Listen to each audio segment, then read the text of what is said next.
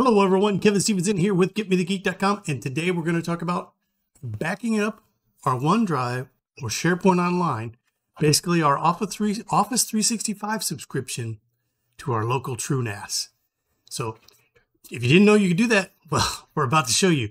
You can set up your credentials, take and make sure you have a synchronized copy of that for offline storage in case of SharePoint being down, or Microsoft being down in general, or Office 365, OneDrive being down. You can have a local copy on your TrueNAS. And then if you're backing up your TrueNAS, then you got another copy of that backed up too. So the name of the game is keep your data no matter what. So let's get started.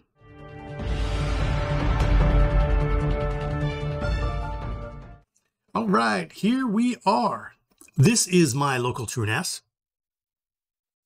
And as you can see, here it is. The first thing you need to do is go down here to System, and if you scroll on down to Cloud Credentials. So previously in a video, you'll see that I have this Wasabi Cloud Credentials. So we had set Wasabi and a Cloud Sync in order to take the data on this TrueNAS and sync it up to the Wasabi. And so now we're going to do something different. We're going to take my Office 365 account connected, and then we're going to take and pull the SharePoint drive down to this TrueNAS so that I have a local copy of it. Let's get going. All you need to do is, first off, just go ahead and I'm going to make this big. Yeah. Okay. Hopefully you can see that now. So you just hit the add button here, and here we have the basics of setting up your cloud provider. We're going to call this 365, right? And now provider. There are a lot of providers in there. So just because I'm doing this in my OneDrive doesn't mean that you can't do it for, say, your Dropbox or your Google Cloud or Google Drive. I'm going to choose Microsoft OneDrive. And so you'll see these OAuth credentials. That's what's going to happen here. So you're going to click in with Login with Provider, and then it's going to give you this authorize action up here, and read this, make sure that the IP address and stuff like that is correct, because you don't want to accidentally be duped. So just go ahead and hit proceed. It's going to bring you up into your Office 365 subscription and a login. I've already logged in using my Office 365, so you'll see that there. Now, that filled out the OAuth stuff. So you'll see here, device list, personal account, this stuff here. So we're going to go ahead and we're going to take and change it to business. So you can see this here. And boom. Document library, business, personal. I'm not sure what these make a difference are, to be honest. So I'm going to click business, and document library, I think it's going to pop up there. And then you can just go ahead and verify credentials, and it's going to say credentials are valid if everything went well. Then you hit submit. So now you have the Office 365 subscription connected there. What you want to do is go over here to our menu and look for tasks. And this is called a Cloud Sync task. So you'll notice right here now that I have, give us a little bit more room here. So I have the Wasabi one, which is, like I said earlier, the credentials we set up in a previous video. So go check that out if you want to know how to do that. But that's taking from this TrueNAS to the Wasabi Cloud.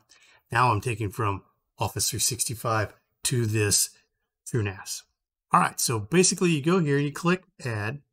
You're going to call, we're going to call it 365 SharePoint, because I'm going to look at the SharePoint. And so directions, go ahead and click on this question mark, and you'll see what the different direction it push, sends data to the cloud, pull, receives data from the cloud. And so, yeah. So we're going to be pulling it because we want to get that data out of SharePoint Online in our Office 365 account and pull it down locally to our machine. Now you want to look at the transfer mode. So you got sync, copy, and move. Sync, as you see right there, if it doesn't exist on a source, matches those, changes the destinations, stuff like that. If it is deleted, it is also deleted from the destination. Copies files to the destination. If the files in the same name are present on the destination, they are overwritten. Move, after files are copied from the source to the destination, they're deleted off the source. So what we're going to do is I want a copy, or I can do a sync. So we're going to do sync here because I want files don't exist on the source, deleted from the destination, because that just gives me a sync of what's in there. Now you may want to choose one of these others for different reasons, but that's clear as too. Now, if we scroll on down here, we're going to say, where do we want this data? Well, I happen to have a Windows share here, and I'm going to click on this SharePoint folder, and that's where I want to put them. Then I want to connect my credentials. So this is the O365, and now this is going to read my Office 365 folders.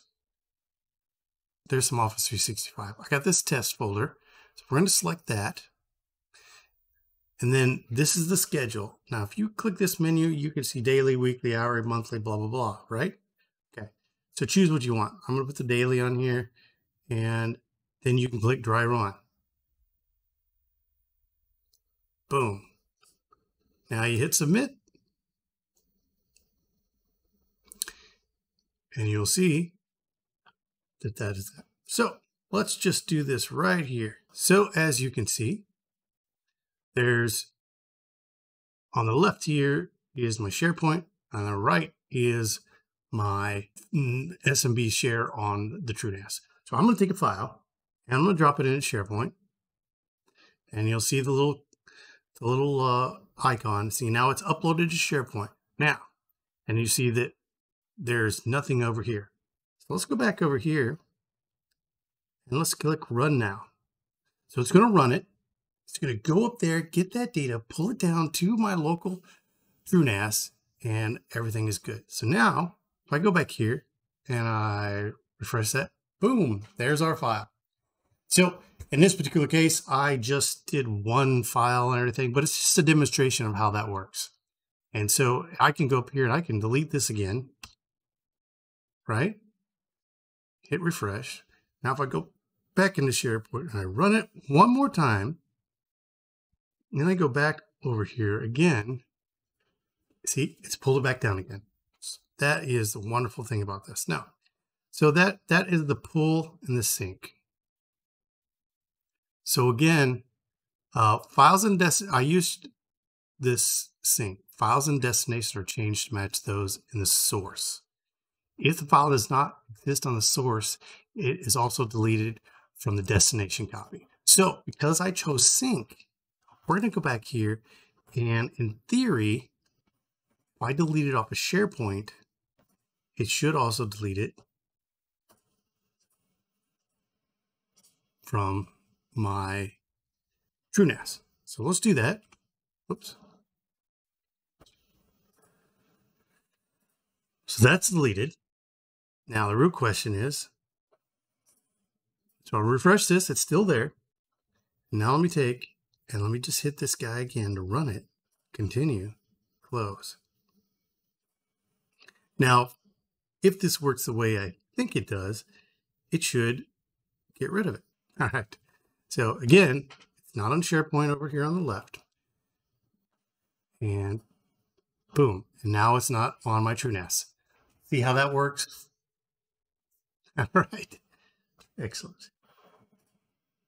So that is how syncing your files from SharePoint, OneDrive, or you can do this with Google Drive, Dropbox, or many of these cloud providers out there that you might be storing files on, that you want to make sure that you have a local backup copy on your local machine, just in case, like, I don't know, the internet goes out and you need to access files and work. And if you use the sync, then you can sync stuff back and forth a little bit, and that sort of helps depending on how you want to do it. And then again, you can take your local TrueNAS and back it up to a different cloud provider And so then that's an easy way to have a backup of your SharePoint online or your OneDrive.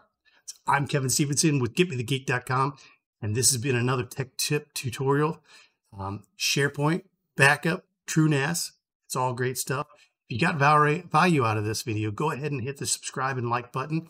If you'd like to go ahead and donate, check out my Buy Me the Coffee link in the description. And we'll see you next week.